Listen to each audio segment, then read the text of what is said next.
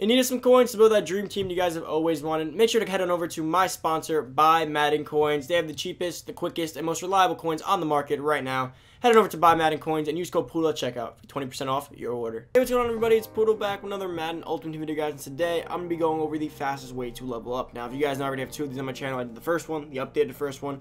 And now there's a new method and a quicker way to actually level up. So I want to get it out on the channel because this isn't the video that like day one you guys all care about. It's a video that like over the next 2 months you guys will watch. So I want to get it out today so I have one on my channel so you guys can always find it for guys that may not subscribe to other YouTubers that posted it. Some of you guys that are only here for me. So I want to have my own version of it on here. Guys, this method used to be great. Then they found this, and this method is phenomenal.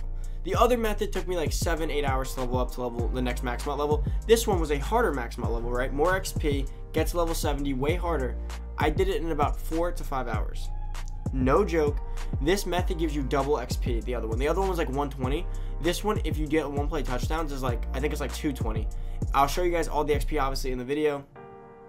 Well, at least I'll try to. I don't know how much. I don't know if you will show me the XP because I am max mut level, but you guys can see for yourself. It varies, right? So the solo varies. Sometimes I got 170. Sometimes I got 220. Sometimes I got 200. I think if you score a one-play touchdown right away, I think you get 220. I think if you take a few plays, you get like 170. But again, the other one at its max was like 110, 120. So this one is way better. You're almost at double. So what it would have taken you to get 5 to 6 levels before is now 10 levels. So realistically, you're doing the MUT level grind at half of what it used to take. Obviously, it's a lot harder now because we keep getting higher levels, but I know a lot of you guys haven't got your levels up done yet. And guys, please, the best way, and I can't stress this enough, the best way to quickly boost your Madden coins and your team is by leveling up.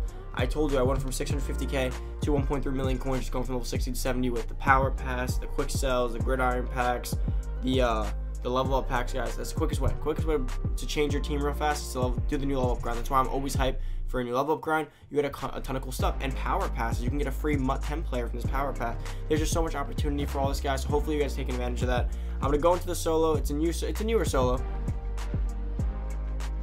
not one that you're accustomed to, guys.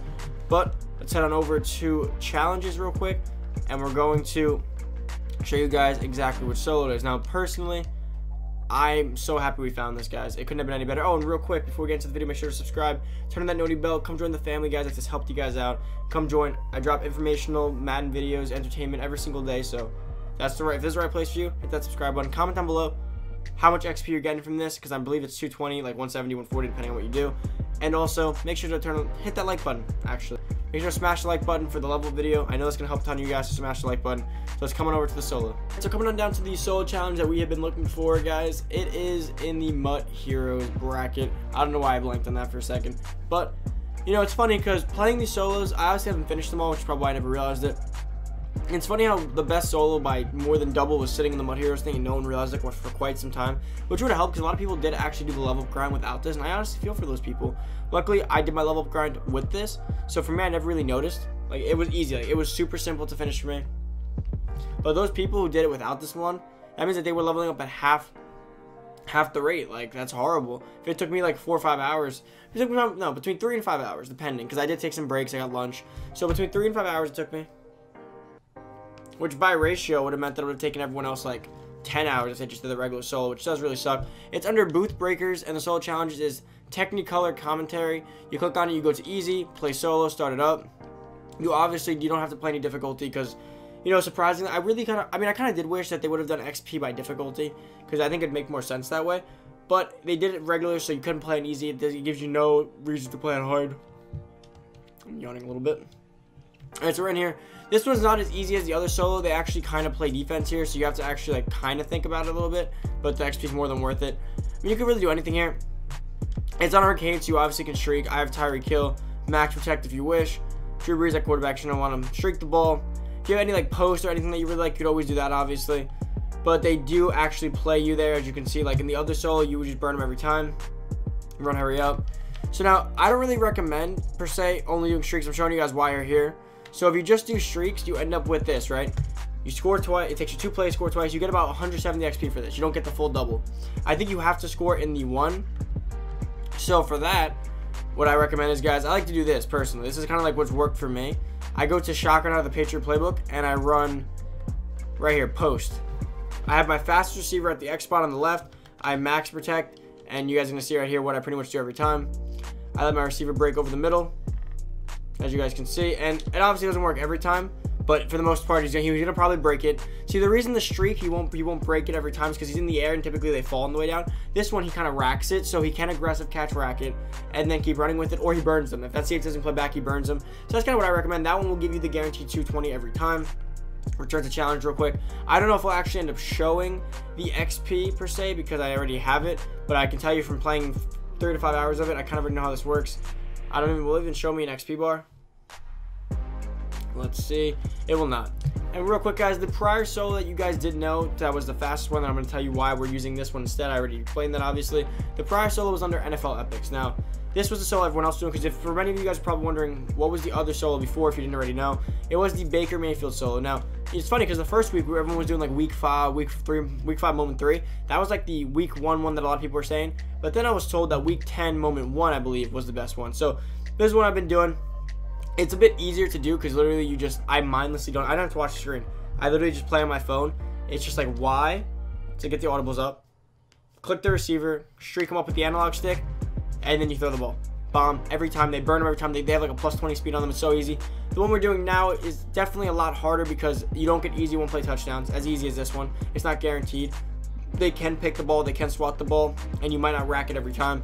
But with the play I said, if you get any cover 2, cover 3 beaters, you should be more than fine. This one's obviously easy, but that one, you get the double XP. You can't even debate it. You very simply, in one game, can get what it took to play 2 of those. And the difference in time is literally 2 plays to 1. But with the loading in and out, it takes you maybe like 5 seconds, 7 seconds more, 8 to 10 seconds more to finish it. So the extra 10 seconds gives you double. It's way worth it considering the other one takes you like 30 seconds to a minute, depending on your load speeds. But that pretty much wraps that up. Hopefully you guys have a good understanding. Hopefully you guys understand why we're doing it. And remember, there's 3 brackets: 220 XP, I believe 170, and like 140. I hit multiple intervals of potential XP to get. Again, I can't give you the most definitive reason. I just imagine as to how I believe scoring 1 play, getting one of the bonus challenges. I don't really know, guys, but that's it. But you guys get the point. It's like 220 if you do it 1 shot, 170 and 2. I couldn't exactly tell you if there was like a reasoning behind it. I mean, I could check again. I could just be being dumb here, but I'm just saying from my experience, that's kind of what I got from it. Now, if you're going from the level 50 to 60, it'll probably take you with this solo like 3.5 hours, 4 hours. If you're going to level 60 to 70, it'll probably take closer to between 3 and 5 hours. It all depends on how you do it, right? If you can just keep scoring 1-play touchdowns like I just did that, if you can keep doing that, probably on the shorter side of 3 to 5 hours. But if you're short in 2, it'll probably take closer to 5 hours. And obviously it depends on how efficient you are. Are you playing straight? Are you taking breaks? You're on your phone texting? Like, it all depends how you do it. Personally, I'm really excited we found this, guys, because I used to dread the level up grind. Because I mean, 7-8 hours was like, okay, that's bad, but like it wasn't horrible compared to last year. Last year was like 15 hours, so like 7 hours was already pretty bad. 8, but the new solo makes it such a lighter load on my plate. Like I literally did it after I finished my videos. I played for like 5 hours. It was only like 3 o'clock. Got some lunch, and I was done. It was very simple, and the rewards you get are phenomenal. Real quick, just to let you guys know, I want to let you guys know why you might even want to do this. It's pretty much because of the rewards you can get.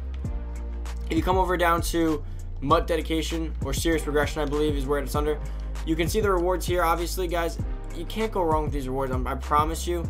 This last grind here got me so much. First off, at level 60, you can get level 70. You do get offered a Series Redux player pack, which it does cost like $10 or whatever it is, $15. Obviously, if you get Philip Rivers, it sucks, but you could potentially get one of the MUT 10 Redux Legends, which would be huge considering how much those cost.